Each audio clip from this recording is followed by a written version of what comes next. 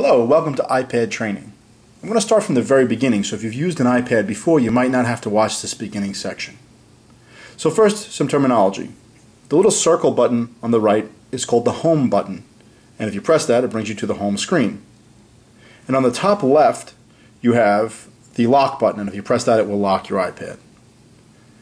Each of these little boxes is an application, and we usually call it an app for short. So the first thing I'm going to talk about is how to manage your applications. Of course, by now I'm sure you know how to add an app, but if you don't, you have something called the App Store.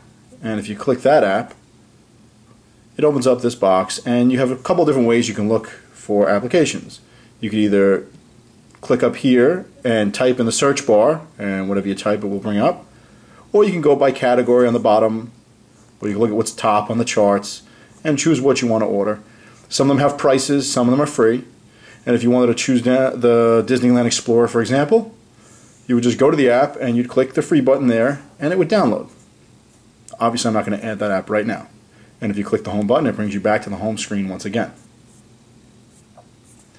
Now, after you've added apps, you might want to delete some. And that's pretty simple to do. All you do is take any app, tap and hold it until they all start jiggling.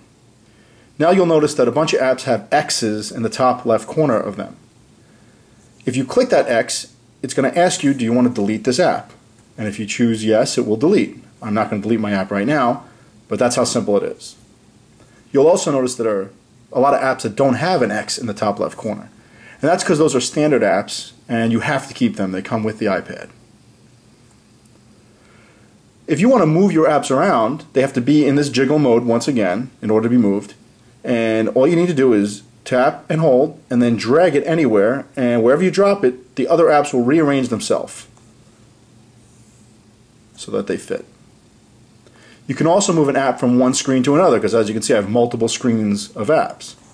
And that's pretty simple. You just click and hold, drag it to the edge of the screen, and the screen will change pages. And then you can drop it there. And you can bring it back just as easily. You can also create a new page by holding it until it goes to a blank page, and now you have a new page just for this app. Let me just drag that back to where it originally was. You can also create folders. You'll notice that I have a Cablevision folder here with all my Cablevision apps in one spot. And you could rename it whatever you like. It's pretty simple to create folders. You take an app, click and hold, and drag it on top of any other app, and then let go. It creates a folder and it names it. It named it Music because I use the Music app. But all you really have to do is click and hold, and then you can retype and name it anything you want to name it.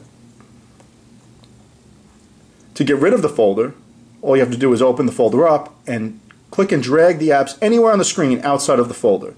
And once you've taken both of those apps out of the folder itself disappears. On the bottom of the screen, you'll notice you have some apps that are on what I call the static bar. Because as you change pages, these apps don't move. They're always there. Obviously, you're going to choose apps that you use a lot to keep on that bar. And it's just as easy to take things on and off of the bar. You'll just click it, drag, and drop, and now it's off of the bar, and I can change pages. And I can take it and I can put it back just by dragging it onto the bar. In order to get out of the jiggle mode and go back to your regular standard apps so you can open them up, just click the home button, and now they stop shaking, and now they're regular apps once again. As you use your iPad, you're going to open and close apps quite often. When you open an app and then you click the home button to close the app, it's actually still running in the background. So once in a while, it's a good idea to hard close all the apps that you have running in the background. To do that, double click your home button and it pops up, and everything on this bottom bar, and there's multiple bars, is running in the background. To close those apps, to hard close them so they're fully closed, click and hold, and it goes into jiggle mode again, but you'll notice instead of X's in the top left corner, it's got minus signs. So if I were to hit the minus sign, I'm not actually deleting these apps, I'm just hard closing them. They're still here, they'll still be on the home page, they're just not running in the background anymore. And that's useful because it doesn't slow down your iPad anymore. While we're on the screen, one other thing to talk about is if you were to swipe to the right, this page is always here, and it has your music button. You can adjust the sound. You can press play to start some music. You can adjust the brightness of your screen. And the lock button. This is the lock orientation button, I should say. So right now I have it locked, and if I click it, it's unlocked.